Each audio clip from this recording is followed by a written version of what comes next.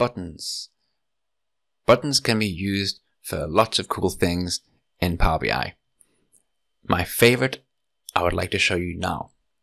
Now I know you can use them to use with bookmarks, so you can toggle which visualization you want to see on a page in a report. What I like to do with buttons is to use them to bring certain visualizations to pop to the front of the report. The cool thing about this is that it can make the report more accessible, which is always a good thing, but also allows the report to be used in meetings in a slightly easier way. And this will also kind of stop users sometimes asking for the report to be exported into like a PowerPoint presentation or taking screenshots, which is a horrific thing to do. So yeah, what am I talking about?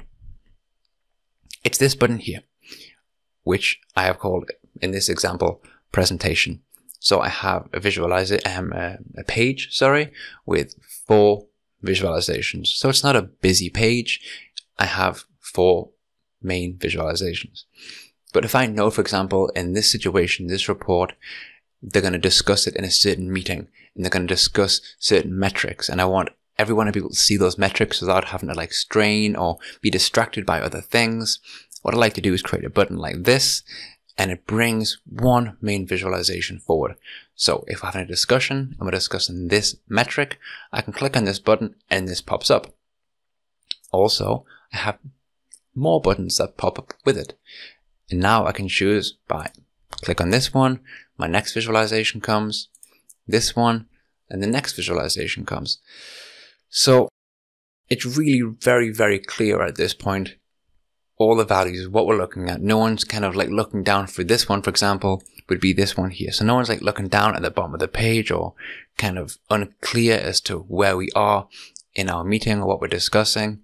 And it just makes it a nicer, clearer thing to look at, you know? Yeah, so this is what I like to do to just make that report a little bit more flexible for the user. It's very easy to do. As I said, buttons, bookmarks. So if we go now to a PBX file, I don't want to take you through everything because, you know, buttons and bookmarks, they're pretty standard functionality within Power BI.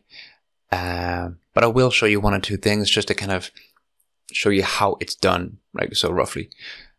The first thing I like to do is maybe sort when I showed you the visualization on just before when I showed you this, for example, is this, I'm not just bringing this visualization forward, I'm kind of fading out the ones behind. And it's really easy to do. It's a nice thing because it really adds something, and it makes, again, very much stand out what you're looking at. And that's really simple. All you got to do is going to add a shape. So in this case, a rectangle, and then just drag it across, big rectangle all across the page. I would always remove the line, but of course you don't have to. I'm going to take off the fill, and on the background, set it to like 30%. And then all of a sudden, it's clear what I've done, right? Just create a big rectangle in the front of my page. I'll take one visualization, I'll copy it, and I'll paste it. And there you pretty much see what I've done from there. So the buttons across the top, of course, I added a button. I'll just add one, so I'm not going to add all 4 of them. It's pretty clear again from there. So I've got my button. And from that, I can just create a bookmark. So I'll call it add a bookmark. When I use bookmarks, by the way, I never click on these ellipses. I'll always right click, because if you just miss them, you can accidentally activate the bookmark, which can get really annoying. So right click, remove data, because I don't want it to change any filters that they may have already applied. Give it a name, whatever. Temp pop up. And yeah, that's what I have. Of course, I'll then have to create a bookmark for my standard view. So I'll just remove, click on this, and it shows you what I need to not show. So this one, and then this one, and then this one. And now I add one, and I'll just call that something like standard.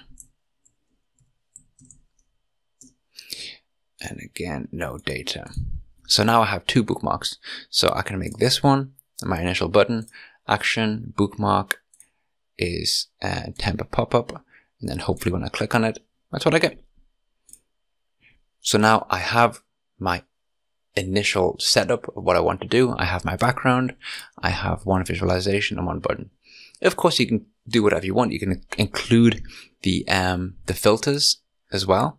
So for in this case, if I only had one button, I would make this, of course, the action would be to go back to the main screen, which is standard. So I could include, if I wanted, the slices, of course, so you don't have to just go here and then, you know, if you want to apply slices, have to go back. If you know in that situation they're going to use the slices, then of course add the slices as part of the bookmarks.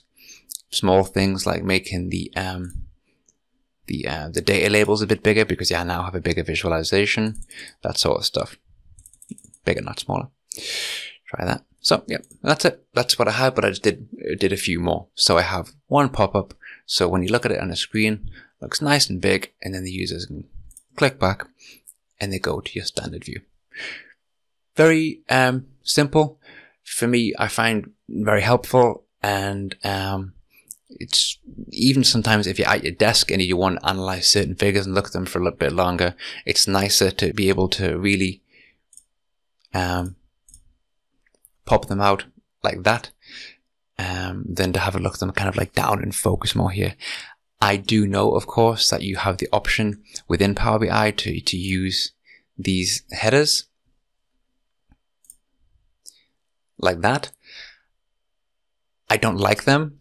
I tend to switch the headers off anyway on my reports because I just don't like, as you can see here, I've got them all switched off, the headers. I really don't like the experience of using the headers in Power BI.